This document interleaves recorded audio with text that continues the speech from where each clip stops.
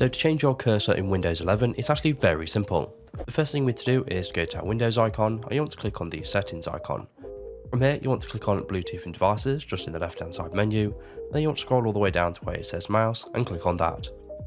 From here, you want to click on additional mouse properties.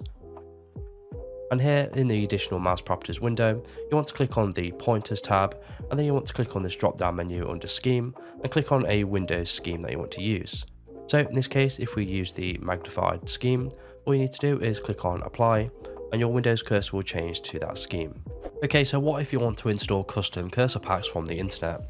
Well, the first thing we need to do is find ourselves a cursor pack, and in this example we are going to be using the Windows 11 cursor concept, and I will leave a link in the description.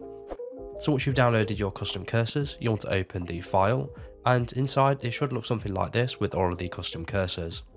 There should also be an install file, so you want to right click on that and click on install, and then you want to click on yes for administration settings, and then it should install the cursor pack to your Windows computer.